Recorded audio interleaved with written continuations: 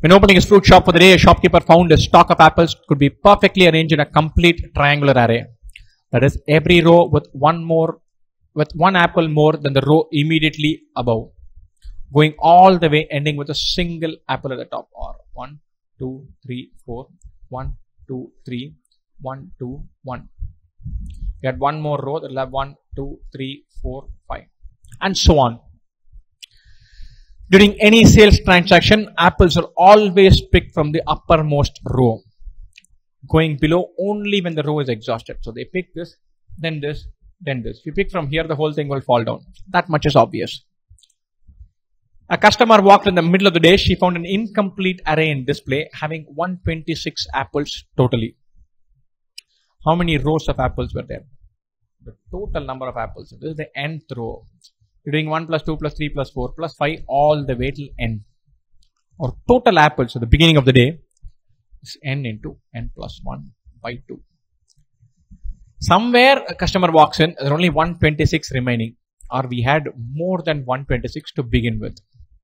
And so 10 into 11 by 2, I'm just finding an arbitrary number, that is 55.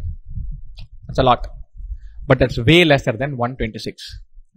Let's do 15 into 16 by 2, 15 into 8, 120.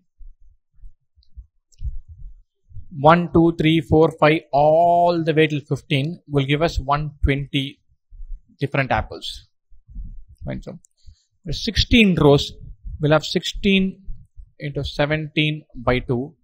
Total number of apples is 17 into 8, 136.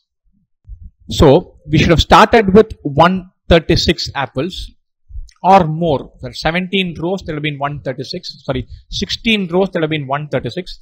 17 rows, 16 rows to begin with, we are at 136. 17 rows to begin with would have been at 153. This plus 17. So we could not have had 17 or more. We had 16 rows, and then one row. When one customer walked in the middle of the day, she found an incomplete array in display. Out of the 136 rows, 16 rows give us 136, and then she's finding an incomplete row. Therefore, she is able to see only 126 totally. So, how many rows of apples have been taken on? So, totally there could have been 136, of which 1, the first row would have been removed, 2 in the second would have been removed, 3 in the fourth one would have been removed, 4 in the fifth one. This takes away 10, leaving 126.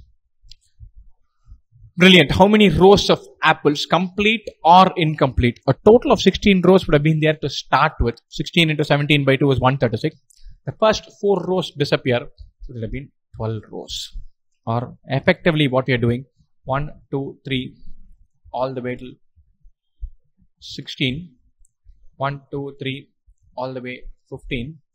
All the way up till 1, 2, 3, 4, 5. These are there. From 5 to 16, 12 rows of apples, adding up to 5 plus 16 by 2 into 12, 21 into 6, 126 apples are there. This is like an AP, the first term plus last term by 2 into number of terms, that is 126, or there are 12 rows of apples that we are looking at.